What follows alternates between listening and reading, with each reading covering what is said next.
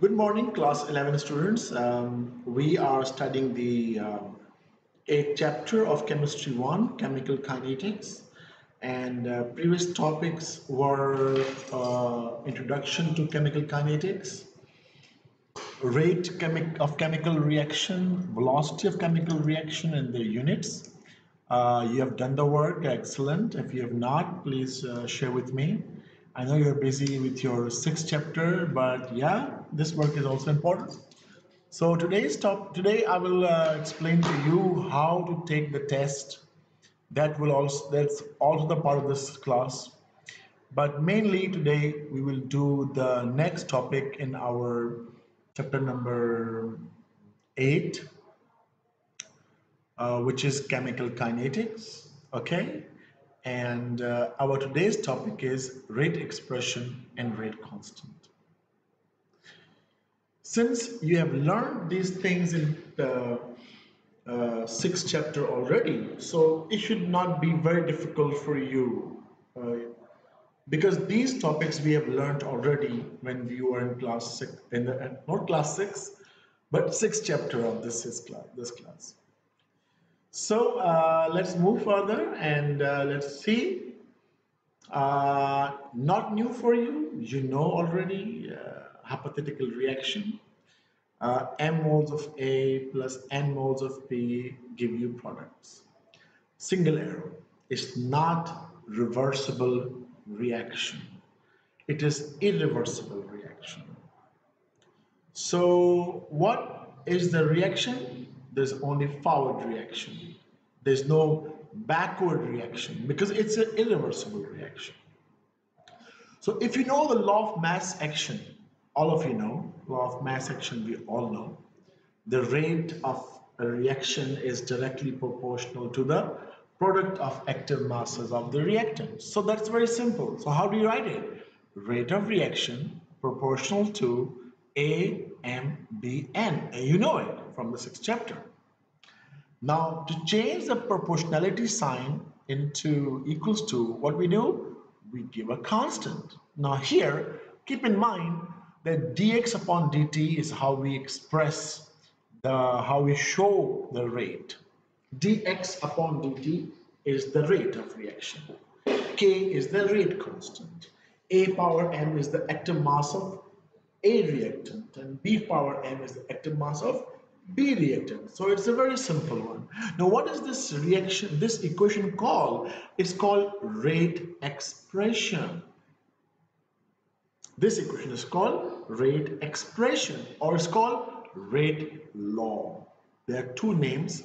One is the rate expression, this expression above, this one in the yellow, dx upon dt is equal to, this is known as the rate expression or the rate law, and it is determined experimentally. Now wait a minute, this what we have done is not experimentally. It's just like we saw the equation and we write it. That's it. You will find many examples in the book. First example or second one, write the rate expression. So this writing is simple, but basically it's not like this. We go to laboratories, we take the reactant A and B, we use them, we increase the amount of A, we see did the rate change or not. If it is possible that one of the reactant is its concentration is not affecting the rate. Got it? Yes. So this is called the rate law. I mean, maybe m moles of A, but A is by doubling the amount of A, the rate is unchanged.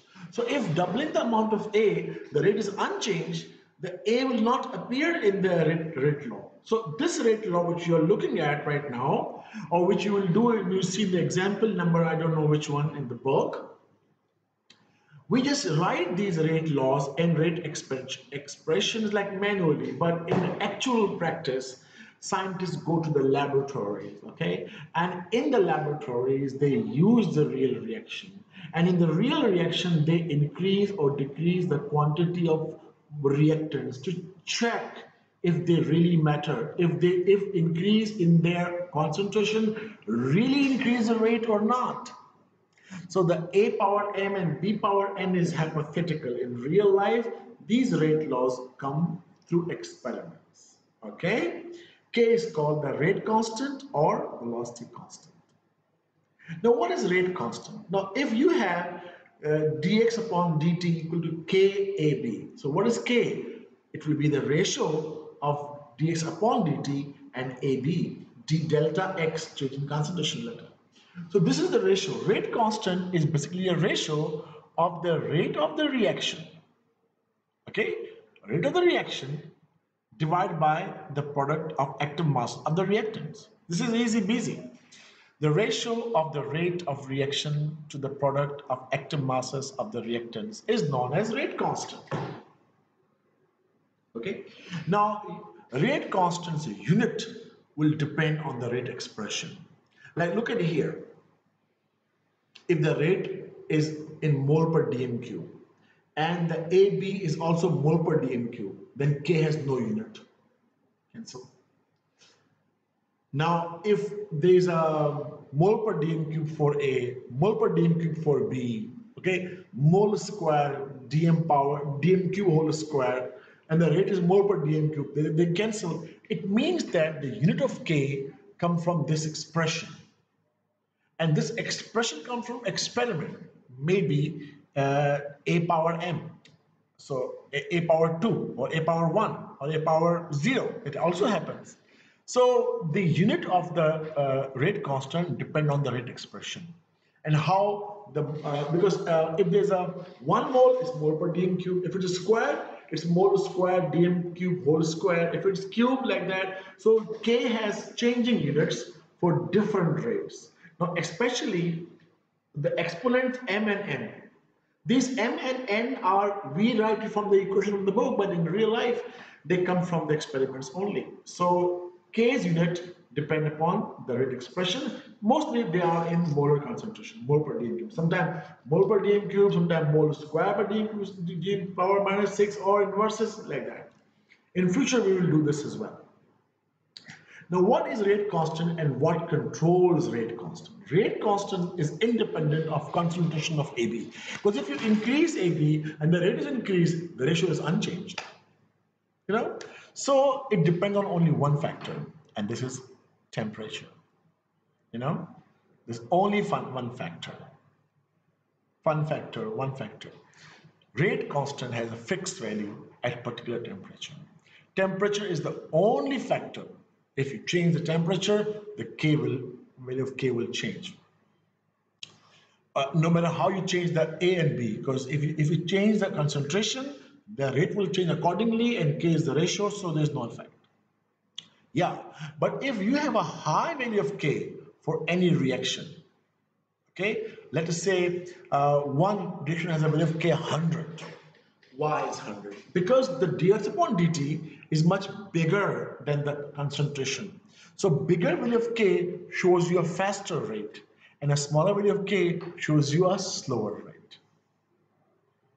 Okay?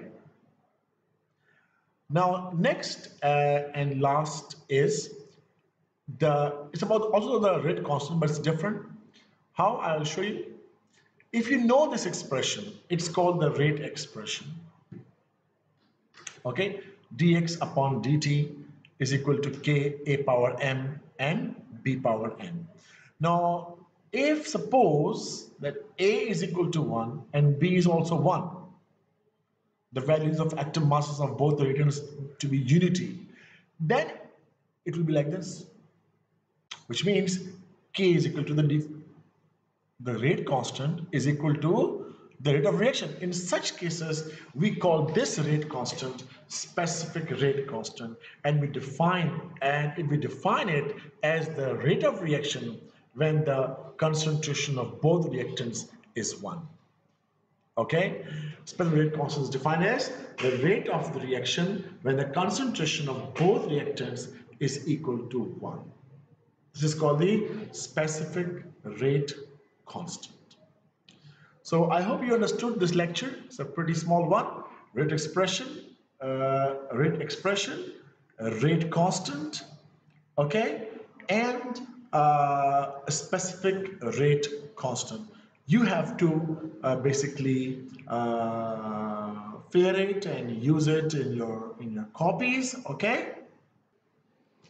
And after fairing these work in your copies, you have to go to your book on page number 229, and you will find out there few examples how to write constant expression for different reactions. There is, you know them all, the exponent go powers. Okay, the two examples says y is plus, what is y is minus dA upon dt, and what is plus dP upon dt. Well, plus because the powers are increasing and they are decreasing, discussed already.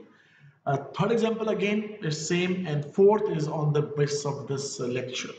So kindly do work on example 1, 2, 3, 4, and also for this work, right? So after this, now I will give you a smaller lecture on how you can take the test on Wednesday. And I also want to share with you some mistakes that we as teachers and the students as test takers make, and I don't want you to make those mistakes. Okay, so first thing first, we have your email addresses. And from today, yeah, from today, we will start sending a code today after 8 p.m. in the night. Don't wait now. Don't worry now. We will send individual codes to individual students separately. When you receive the code, relax. Be cool. All right? Don't check your email all the time.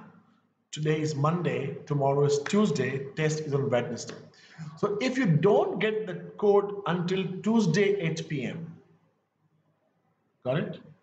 Then you text me that I did not receive the code. Until then, don't text anyone or don't panic. Casually check your phone. If you see the code, no problem, relax. So if you have not sent me the email, you can send me now anytime on my WhatsApp, and I will note it, and then I will send you the code from tonight after 8 p.m. And you don't just be prepared for the code is coming, okay? No, just relax, chill out, man, study. If you don't see the code by Tuesday 8 p.m., then you should worry, and then you should text me about it, and I'll give you the code. So once you get the code, what you do with it? Okay, if you have a cell phone or you have a laptop or you have a computer which has internet access, they have a browser like this. Different phones have different browsers, you all know it. And what you have to do is just right here, okay, then the instruction videos has already been given to you. So what you do is you go here in the register for free and you press the alt test taker, and then you put the code here. Code here, your name, your last name, username. Username should be your name, then 001. For next test, it will be 002 with a new code, and password anyone you want. So once you receive the code, you register yourself to this website, okay? And then you will be logged in. Then don't worry, remember the username and password with you, write somewhere, and wait until Wednesday 8 p.m. So 5 minutes before the test, kindly log in from that username and that password. Exactly at 8 p.m. you will see a button start the test. You can reload the page and check again, okay? And then you can do the test, right? Test video is already given to you on the WhatsApp pages. Thank you so much. Good luck. See you tomorrow with more lecture on the 8th chapter.